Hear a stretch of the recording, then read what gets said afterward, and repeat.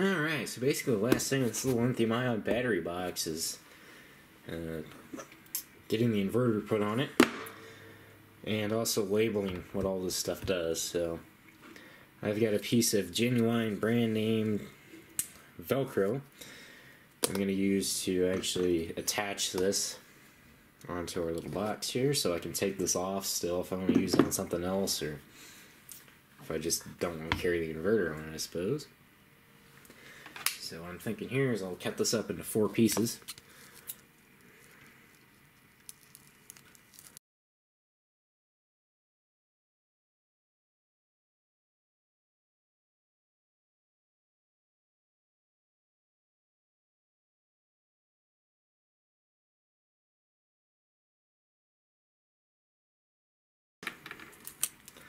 Alright, so I've got the 4 pieces of Velcro here. I'm going to figure out which side's what on these things. I'm going to put the hard side on this, I'm thinking. So let's see, that's the soft side, so that's the side I'm going to stick on the inverter. And I'll put it, there's a little ridge in here, I don't know how easy that comes up with camera, but I'm going to put it just to the inside of that ridge.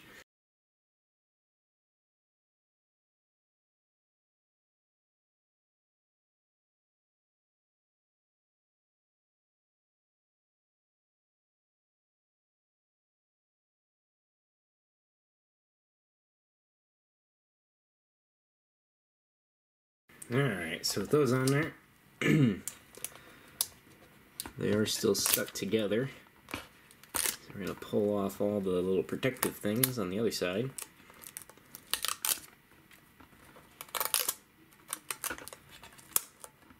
Close enough to being in some kind of an order there. But anyhow, I'll stick that right there. Seems good enough.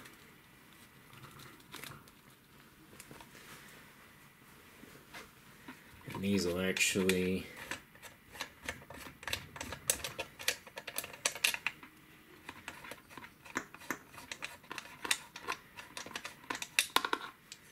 bend back around this way.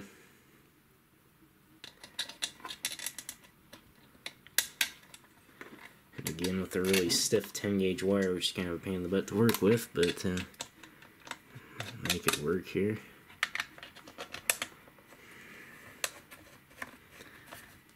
And this will just end up plugging in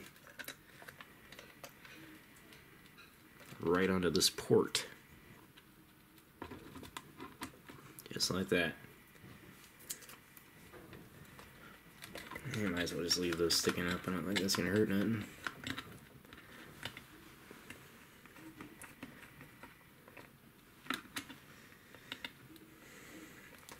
If I turn this on, there we go. The little power light comes on, so it does indeed work, as well as the lights on the outside. So, next thing to do, look at that, I can actually pick it up by the inverter too, that's pretty good. We're going to take our label maker and go ahead and label the different XT60 ports. Well, all these ports, I suppose. So, I'll go ahead and work on that. Alright, so here are the extremely professionally placed labels on this thing. But anyhow, let me go ahead and explain what most of these do. The switch connector is the one that we made earlier that's off of the protection circuit that we've built earlier. So that one has the low and high voltage cutout. The balance connector is for charging this thing. The main connector is hooked straight onto the battery, which is what the inverter will use, as well as when this thing gets charged, it's going to be using this main connector here. Now, with 2 LEDs down here, they're labeled power and fault.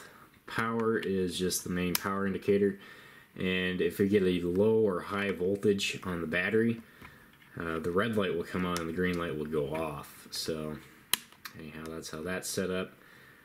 And then the switch with the light, you'll notice this one's labeled main, so this is our main power on and off for both this switch connector over here, as well as the ability to actually turn these lights on. So if I just turn that on, it won't actually do anything. So if I hit that main switch and then turn the lights on, that will actually turn all these lights around the outside on, which are, by the way, pretty bright. They were lighting up my room last night here just to test this thing out, see what it does. And you kind of see that fault light flash there for a second when it powers off sometimes. If I get the timing just right. There you go. Little red light flashes a bit. So anyhow, this is pretty much it for this thing. I'll go ahead and give you a tour around the thing just to give you some idea of what it looks like now. And that'll be the end of this part. Now, when it's in use, it's going to look something like this, with this wire coming over here into this main connector, with the inverter being able to power on. And you can use both of these at the same time, of course. So if I wanted to pull 300 watt load out of the inverter, and another about 15 amps is what I'm going to guess is roughly the maximum for this, just given by the wire size in here. 15 amps continuous for a short period of time will take quite a bit of current, but yeah, so I can use both those at once if I need to. I can turn the lights on as well. So anyhow, this is a 300 watt modified sine wave inverter, in case you're curious there. Supposedly 600 watts peak. Of course, you always question that with these cheap little things. I think this came from Walmart quite a few years back. But anyhow, all along the outside of this here, we've got these LED strips, which, as I mentioned a couple seconds ago, these are really bright. Even just for the cheap LED strips, it's only like $4 for the 5-meter spool of it. And it's pretty bright. In front of this, you've got a power inverter. So you've got 2 outlets here, plus the USB socket. And then this thing, this is where I got the power and fault idea from. You got a power light and a fault light, green and red there. And coming along the other side, you have all the same stuff again with the LED strip. And the back, that's about it. You got a fan in the inverter, and then these 2 binding posts where this actually hooks up to.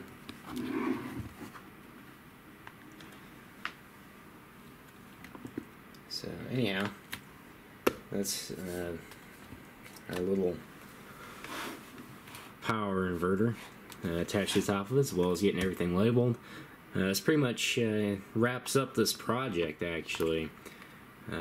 So this will not be the final part. I will make a part 6, which will be my final thoughts on the project, some test scenarios, just give a little bit more of a test. I'm going to charge it back up and we'll run some stuff around the house off of it, and I'll tell you a couple things I would have done different. So anyhow, stay tuned for the 6th part, which will be the last one, I promise you.